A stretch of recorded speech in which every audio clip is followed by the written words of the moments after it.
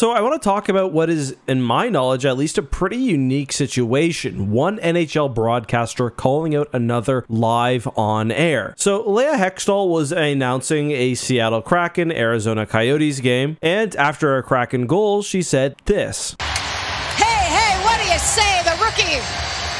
Now, if you've watched a few Seattle Kraken games, you might recognize this as being very similar to John Forsland's call. John does the Kraken games for the local Root Sports Network, and hey, what do you say is sort of his staple.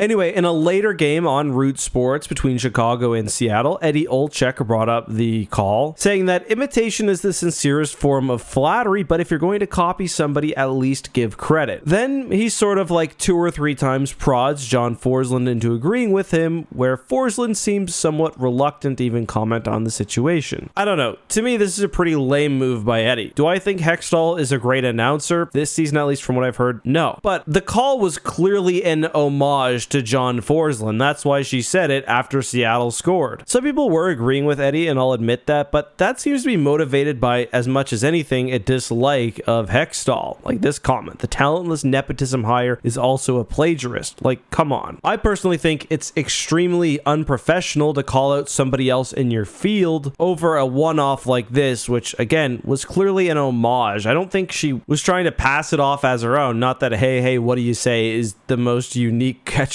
anyway. I don't know, not a Hextall fan, but I also think she probably gets a disproportionate amount of hate. There are lots of bad commentators in NHL broadcasts, but let me know what you think down below.